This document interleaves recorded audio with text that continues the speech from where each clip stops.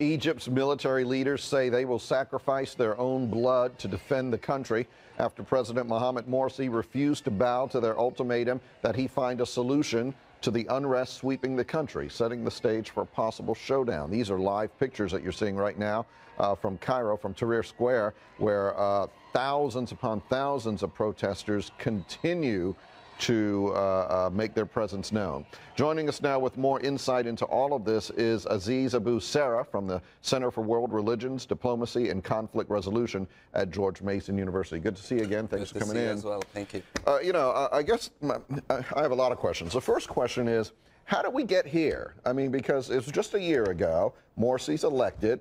There's hope in the air about what might come. He's the first democratically elected president. And now people are calling for his ouster. Yes, and this is not surprising at all, because if we look at revolutions in general, historically, you don't have a stability that comes in just a year or 2 years later. It is actually quite often for a revolution to repeat itself in those countries. Reform is much more stable than a revolution, even though it's a lot more exciting to do revolutions. President Morsi and his brotherhood in general did not have any experience of how to govern.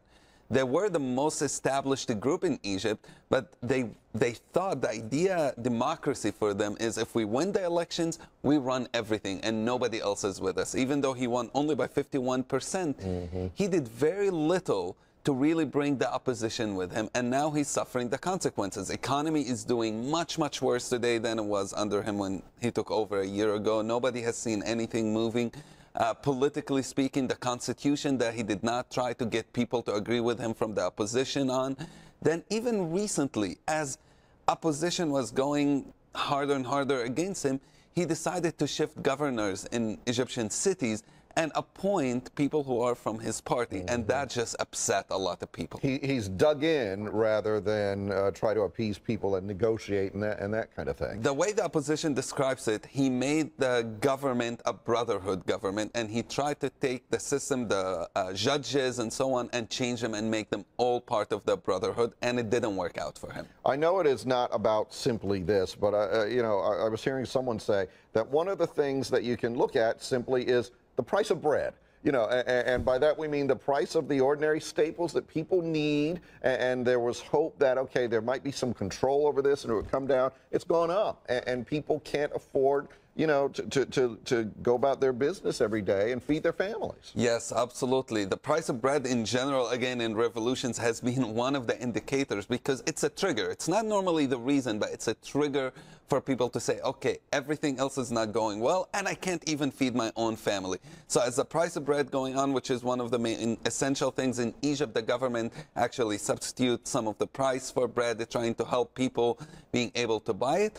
As the price of bread keep going up, people are saying, okay, things are not going well. The healthcare is going very bad. The life is not moving on. Unemployment did not change. Actually, it's increasing. So what are you doing exactly? Well, today, the military has issued pretty much an ultimatum. You need to respond by 5 p.m. local time. That's 11 a.m. our time. What will happen after that period of time goes by?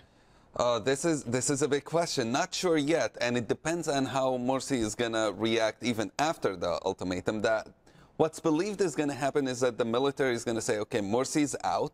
We're going to create a leadership council by the Chief Justice in Egypt, and he's going to be kind of the president with a team, possibly 2 people, rework on the constitution because there's no agreement on the constitution, and take a year more or less in a transitional period until the country is ready for elections. Now, the problem with that, though, is will the Brotherhood accept that or not? And if they don't, Egypt today is very different than 2 years ago. There's a lot of weapons in the streets, mainly from Libya, and so this could lead to a lot of violence, unfortunately. And you say, it's possible that Morsi's out, but how does that happen? I mean, do they physically remove him, or? Yes, they can physically remove him because the military and the police both in agreement that he is, his time is up. But there's a lot of external powers are being involved from the Arab world who are trying to pressure both sides. The U.S. itself is involved. And It's not an easy situation, and there's no good way this is going to end, unfortunately. And the U.S. is concerned and has expressed concern about a coup, telling the military essentially that, hey, we can't necessarily support that. We've got a lot at stake here, too.